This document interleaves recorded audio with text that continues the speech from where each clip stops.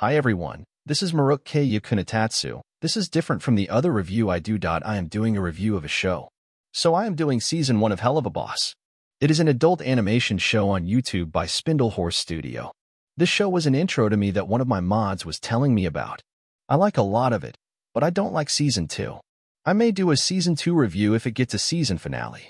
For the main cast, Blitz played by Brandon Rogers, Moxie played by Richard Horvitz, Millie played by Vivian Nixon, Luna played by Erica Linebeck, and Stolas by Bryce Pinkham from main cast of Helluva Boss. Okay, first episode Murder Family. It begins in the classroom with the teacher and kids singing a song about the classroom. Next, the teacher forgot that her husband's birthday is today. Then she finds out that her husband has been cheating on her. She killed her husband and wounded the other woman. Next thing you know, she kills herself in the process with a gunshot. Then it goes to hell and meets our main cast, Blitz the leader, Moxie the weapon expert, Millie the brute, and Luna the wolf. So the teacher is now a demon trying to put a hit on the wounded woman and Blitz take it. First off, I like the animation of this episode. There are no big issues with it. Character design are amazing. Every character looks different from each other. The story in this episode is very interesting. I will talk about it in a couple of minutes. Writing is more on the lines of an adult animation comedy. They got the human world to kill the whole family because of the bounty that is placed. Plot twist, this family is a Texas Chainsaw Massacre-inspired family. Moxie up Blitz shot to kill the mother. Now Hunt is being hunted. So Moxie and Millie got captured by their family. Let's get back to the review of things. Sound quality is very good. Nothing is chopping and clipping at all. The soundtrack sets the scene of what is going on in the show. Back to the show. Now Moxie is tied up in a Texas Chainsaw Massacre-inspired dinner scene.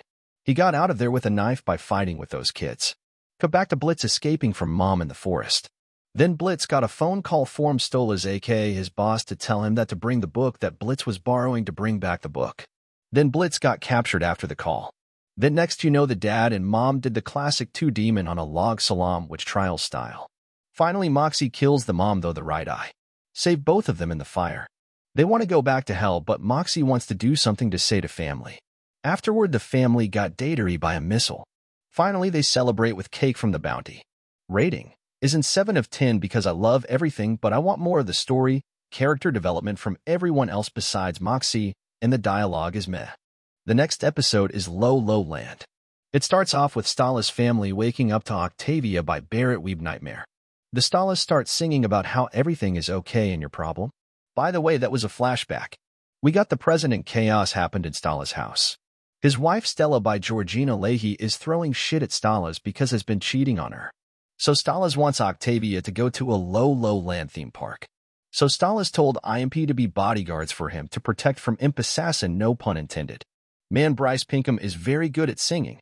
The dialogue is much better than the last Murder Family. Plus animation is very good. Let's go back to the episode. Then flashback to Octavia with Flish Troll played by Alex Brightman and Blitz is part of it as a clown. Next, Octavia left the building and Blitz and Fitzgerald got into a fight. While blitzing and Fitzgerald, they did an arson move.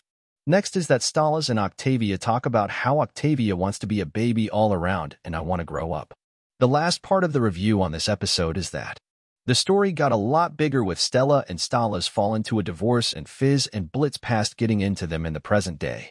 My rating of this episode is a 10 out of 10. Man is a lot better than Murder Family Home. Next episode is Spring Broken. At the start, the Imp Squad are going to their van in a parking lot right next their business. Then somebody stole his spot by a celebrity in this world named Verosica, played by Cristina Valenzuela. Plus we get information that Blitz has a sister. Also Blitz had date Verosica as well. We got to see Verosica bodyguard Vortex by James Iglehart. Plus Luna has a crush on Vortex. Plus they found out that Verosica workplace in the building is right next to Imp headquarters. Then Moxie said to people in Verosica's studio to quickly down, but they didn't listen. So Blitz asked a challenge for how many Verosica she can fuck to Blitz and Imp member to kill people. Blitz has a game plan for everyone. During Blitz talk about the plans, it went into a different anime style of a doodle and school paper. I'm not saying it is a bad idea, but it is a clever idea for it. Then a fourth wall break happens that is exactly pretty good because it is part of the dialogue and a joke. The dialogue is pretty good. The animation is very good with the color of the shadow. For example, when Moxie was talking to Verosica's studio member and in the human world scene. Then Luna went in human form to start the challenge, but Verosika beat the squad there. Then Luna started talking to Vortex between the challenges. Then more information that Luna was adopted formed some type of pawn. My favorite joke of the series is the Moxie opossum joke when he is in the beer jug. During that, Verosika whiskey flask in the ocean transform a fish into the anglerfish. Millie kills the anglerfish because Moxie is fucking drunk. So Blitz wins the bet of the parking spot and heads off to hell. In the end, Verosika and her crew got arrested. My rating of Spring Broken is 8 because there are not a lot of storylines or plot points and no character development. The next episode, Cherub starts in heaven with the Cherub and sings about their business.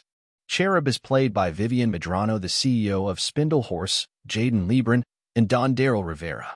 Then head back to Imp HQ to say that Loopty Goopty, played by Brandon Rogers, wants Blitz to do a hit on a man. This man was a loopty old business partner in an old-fashioned animation. They are both very rich inventors, but they made an age machine to bring their age back to young. There is a problem. They didn't do the test first, and both of them aged too old, plus Lyle dies in it. Lyle survived in it. So Blitz and Imp go out to kill him. They go to his house, and he is one step from heaven or hell doors, but the Cherub came out to tell him not to kill himself. So the Cherub shows him the beautiful world if he doesn't die. In the process, Blitz shows Lyle a more hellish side of things, pun intended, in different scenarios like malls and nature.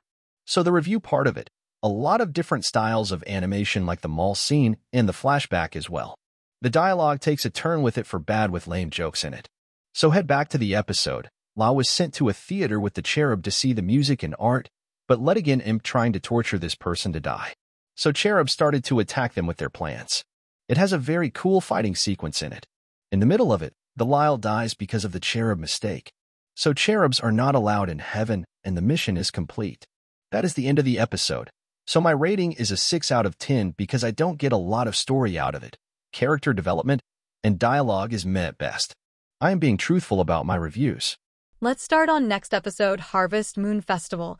In the start with Stalas and Blitz in bed, and Stalas are talk about how the Harvest Festival. So Stalas wants to go with them just in case something happens, foreshadowing. Plus, Blitz needs the Stalas grimoire for business. The group goes to the Wrath Ring to where we meet up with Millie Dad and Mom, played by Edward Bosco and Sue Jan Chase. Side note, Edward Bosco also does Stryker, but not in this episode. They both meet each other and talk about war strategy. Then the Stryker made his entrance, play by Norman Reedus. They talk about business and freelance work. So they call the pain games about the roughest in this Wrath Ring. Millie can't play the games because the killing happened last year. Then Sally may be introduced by hiding a body. Sally Mae is played by Morgana Ignis. So Moxie tried to kill a pig to prove that he is tough, but he wasn't, so the Stryker did him a favor and killed it. So the Harvest Moon Festival. So Blitz and Stryker are tied in the games. Then Moxie tries to list things about how he is better. Then the Stryker started to sing for his victory speech. So Blitz asked the Stryker to join Imp. Animation is pretty good, and the dialogue is very good. Norman Reedus is a very good singer, but this is the only problem. Just try down the distortion in the Stryker song a little better. Let's go back to the episode. So Moxie went upstairs to see a glow through a door. Then find out that there's a rifle to kill demon royalty. So the Stryker came in and came to take out Moxie and Millie at the same time. In very good fight choreography in the animation. Next, Stryker traps both of them in the basement. So Millie talks to Moxie about whether he is good at guns. So the Stryker is about to kill Stalas, but Blitz and ruin all of the fun. So the fight broke out and the Stryker got away and went good. Moxie got notified by Millie Dad about his bravery. At the end of the episode, Stryker was a hitman from Stella to kill Stalas for cheating. That is the end. So my rating of this episode is a 10 out of 10. From the storytelling, plot twist, music, fight scene, and character development is so good, man. The next episode is Truth Seeker, starting in the human world with 2 world government agents turning to plan how to take out Imp. 2 world government agents played by Michael Ruaco and Erica Luttrell.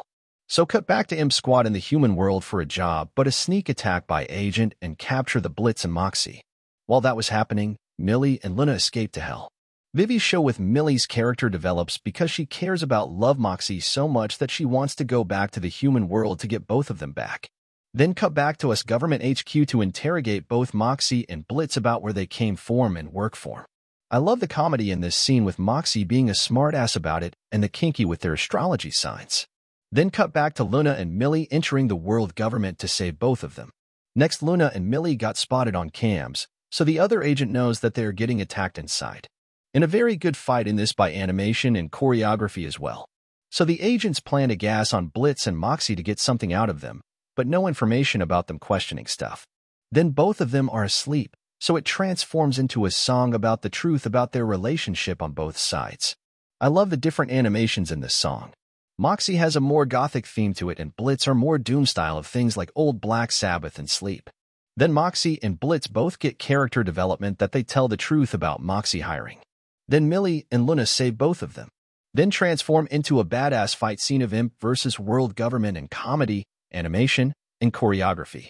Then the lookdown happened, but in turn this episode got into a horror theme with Stala's ritual and red to backstrobe's light. Then it ends with the government getting their information that they need. My rating for this episode is 10 out of 10. I had the same thing that I liked in the Harvest Moon Festival episode in this episode as well. The next episode is Ozzy. It starts off with at Imp HQ when Imp came back from a murder.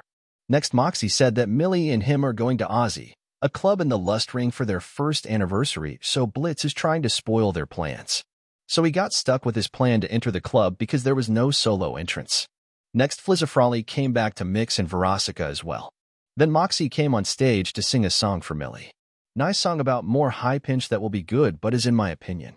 Then got interrupted by Flizzafrolly and Asmodeus played by James Monroe Iglehart for singing about the main cast past and showing your wild side to people. The song ends with Moxie, Millie, Stolas, and Blitz left the building. At the end, Blitz looks at his past that Flizz was his brother and shows character development in it. My rating of this episode is 6 out of 10. Very shocking, but I didn't like the episode. Got some character development and storylines, but that's pretty much it. The last episode of Helluva's Season 1 Queen Bee starts off with Luna inside of Attacks going to a club in a gluttony ring. So Vortex came back into series, we still don't know that how the fuck he escaped. So Luna talks to some Valley girl in the club. Then Queen Bee came out to the club as the host. Queen Bee played by Kesha Sebert of all people. I am actually surprised, no wonder this episode took too long. Then Queen Bee sings about how the only things you need are in this club. Fun enough, Kesha didn't sing this song, actually it was Rochelle Diamante. This song reminds of old Kesha and Fireworks by Katy Perry. Yeah, Kesha did all the writing of the song with Drew Pearson. Luna and Vortex talked to Queen Bee about being in the club, and a couple of lore drops with Satan and Belphegor look like. Plus Vortex and Queen Bee are in a relationship. Also, I forgot to mention that this takes place after the last episode. Plus, Luna wants to give a shot with Blitz in it. Cut back to Blitz is chugging a shit ton of beer. Both of them had a good time in the club. Couple minutes later, Vortex asks Luna to take Blitz out of the club because he is ass over tea kettle during that time. The Queen Bee is trying to take care of members of the club right now. So Luna tries to get Blitzed out of the club. At the end of the episode, Luna drives him home to rest up. My rating of Queen Bee is 8 out of 10 for the same reason as the last episode, but with really cool animation and very good song as well. My rating of Helluva Boss Season 1 as a whole is 8 out of 10. If you like the content I made, please sub, like, share with friends, and comment down on what I need to do next. My social media is in description. This K and I are heading out and having a good day.